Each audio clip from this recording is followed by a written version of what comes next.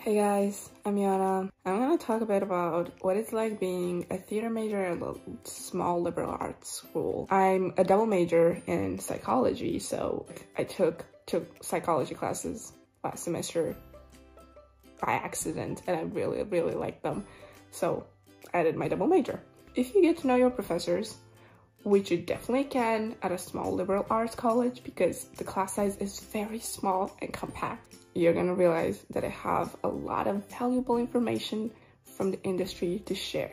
You have the opportunity that the kids at bigger schools do not have, which is bonding with your professors, showing them that you're serious about what you want to do, and then they will tell you how to get inside the industry because they do know people. And they do know what goes on behind the scenes, and they know what to tell you to learn and what to tell you to focus on and where to go.